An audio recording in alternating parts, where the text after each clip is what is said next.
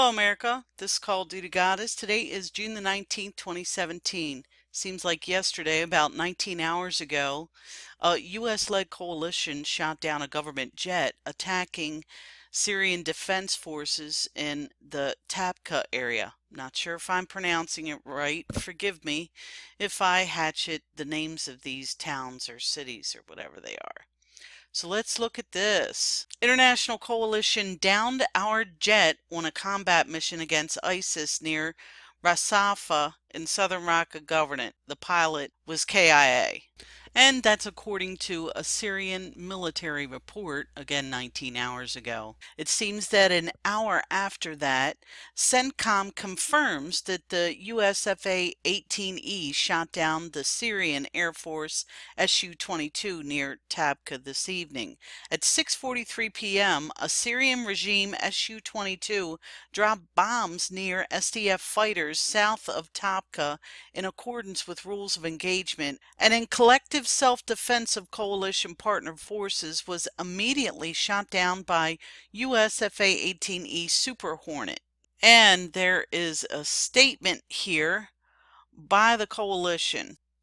The coalition defends partner forces from Syrian fighter jet attack. Southwest Asia at approximately 4:30 p.m. Syria time, June 18th, pro-Syrian regime forces attacked the Syrian Democratic Forces held town of Ja'din, south of Tabqa, wounding a number of SDF fighters and driving the SDF from the town. Coalition aircraft conducted a show of force and stopped the initial pro-regime advance toward the SDF-controlled town. Following the pro-Syrian forces' attack, the coalition contacted its Russian counterparts by telephone via an established deconfliction line to de-escalate the situation and stop the firing.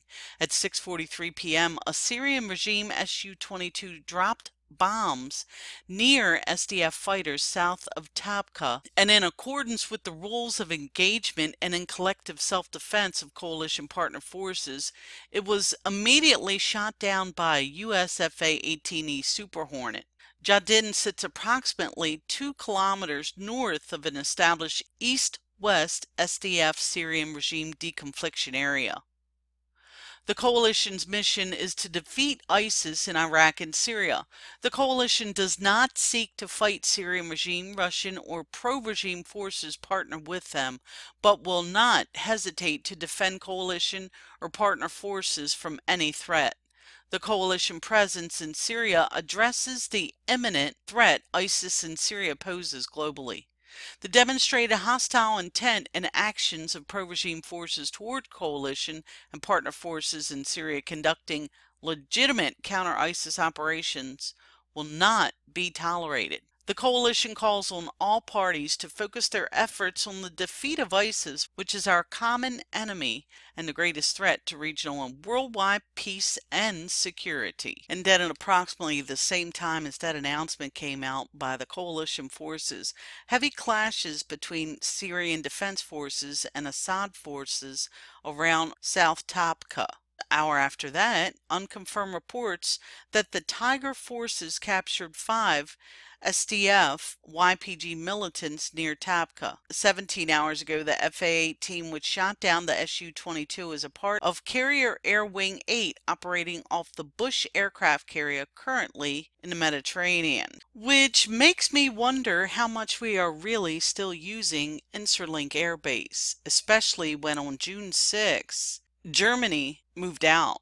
See, that makes me kind of wonder if Erdogan is going towards Russia, and actually it's in Russia's and Turkey's best interest to partner up.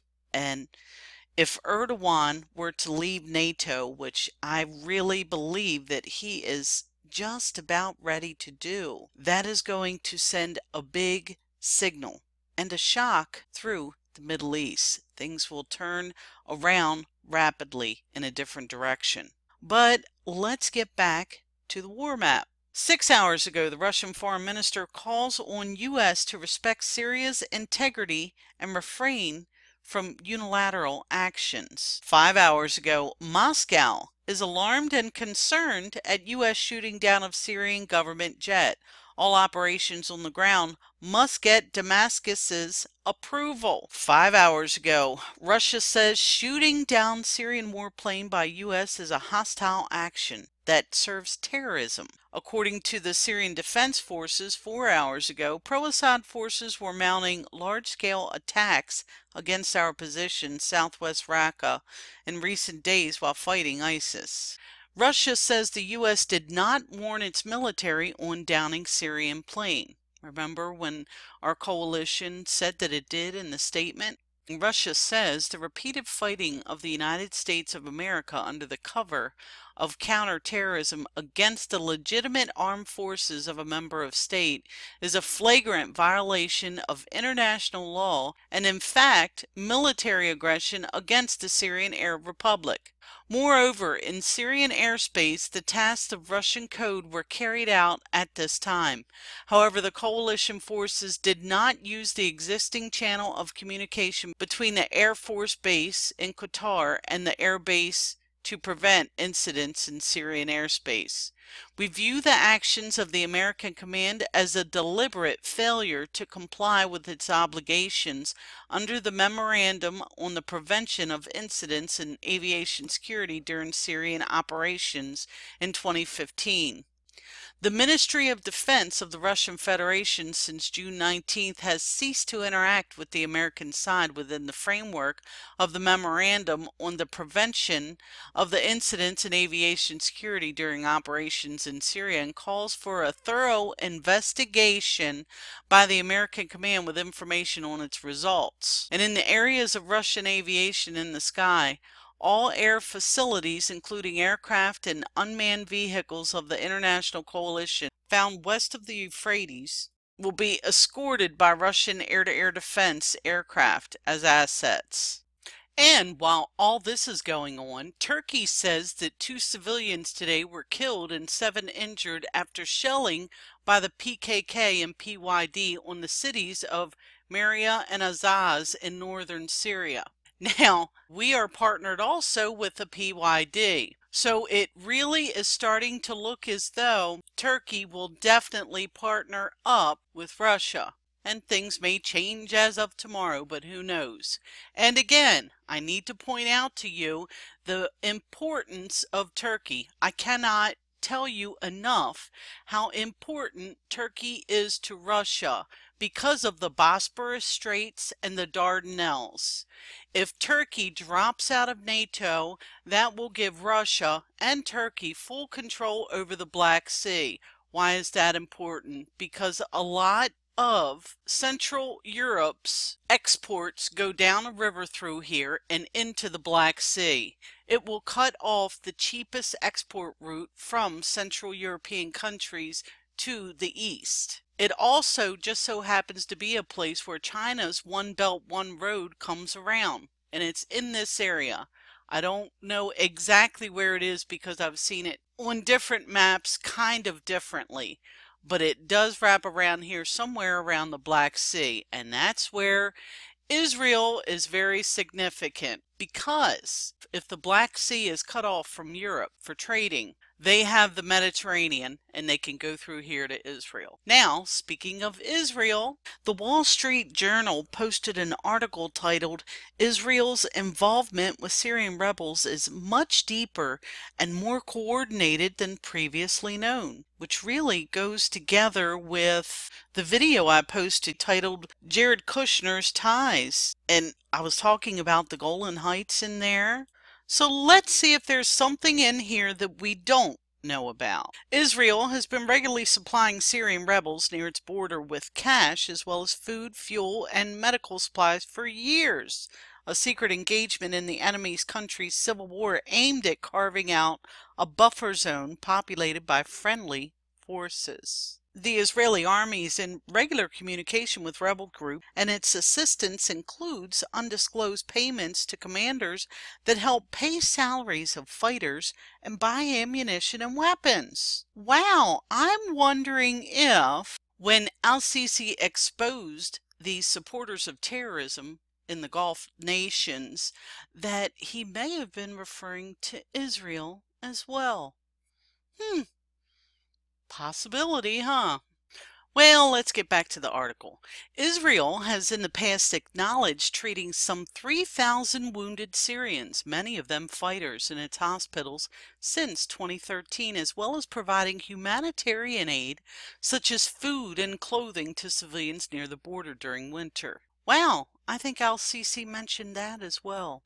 But interviews with a half-dozen rebels and 3 people familiar with Israel's thinking reveal that the country's involvement is much deeper and more coordinated than previously known, and entails direct funding of opposition fighters near its border for years. Israel stood by our side in a heroic way, said the spokesman for the rebel group Knights of the Golan, who wouldn't have survived without Israel's assistance. Well, would you look at that? This is what I point out every time I do a video on the Syrian war map, because it's incredible that ISIS is right next to Israel and doesn't attack. So now I think it's time to quench the haters right now, because you know they're not going to finish watching this video to this part and learn a little something, because they're so angry because their Freemason preachers told them that Israel is the chosen ones. You have to protect Israel. People like Glenn Beck and David Barton and all them. The ones that are pulling your leg so hard that it's a wonder you still have a leg. Anyway, what happened was Rothschild, the guy who controls all the money in the world, he had a religion created which was called Zionism. They used a lot of pertinent names out of the Bible in this new Zionistic religion. And it was in order to control Christians. So later on down the line, they knew that the Christians would be protecting the Israelis, the Israelites, the Jews, whatever you want to call them, the Zionists. Many people call them Zionists. But I have to say, first of all, the people that live in Israel, the people that are Zionists, they don't want to kill no one. They're decent people. Not Rothschild, not the ones at the top, but they are being used just like all of us are. We all have a part to play, like America. America's part is to be the stupid, brainwashed idiots into thinking that everybody loves us and everybody's so friendly. But in reality, people want to kill us, and they've been brainwashed just the opposite of us. Isn't that crazy? Anyway, Rothschild had Israel created. A few years before Zionism was created, there were 3 world wars written by Albert Pike. The first 2 were exactly as he predicted. This last one is between the Zionists and the Muslims and the Zionists. Zionism really hadn't been fully established at that time. Also, isn't it odd that at the same time that Albert Pike wrote those 3 world wars, that they enfolded into the Scottish Rite of Freemasonry the ancient Arabic order of the Nobles of the Mystic Shrine. That was in order for the Muslims to be controlled much, much better. They can control the imams that way. And you go on down the line to the world wars, and if you study them, especially if you can Google some generals' books from each of the world wars, you will get the truth. Anyway, when you look at this map, and you look at this little tiny place here called Israel, and you think about Rothschild, what he did, and when they created Israel, which was created in a day, which is biblical, of course, but who created Israel? Was it God, or was it the United Nations? Think about it. Read about it. Study it. You'll find out. The United Nations created Israel within a day. And then they called all the Jews to come back to Israel in this hotbed of Islamic hatred. And no, not all Muslims hate, but it's a hotbed here. So these people risk their lives for the religion like most people do. When they believe in something, they'll risk their life for it. They came back to this place here Because they were told to come back home where they belong. They listened and they did it, and it was a very joyous occasion for them. But they didn't know about the plan like Rothschild did. Think about it. And I think I've ran my mouth enough. This is Call of Duty Goddess signing off, and as always, I've got your six.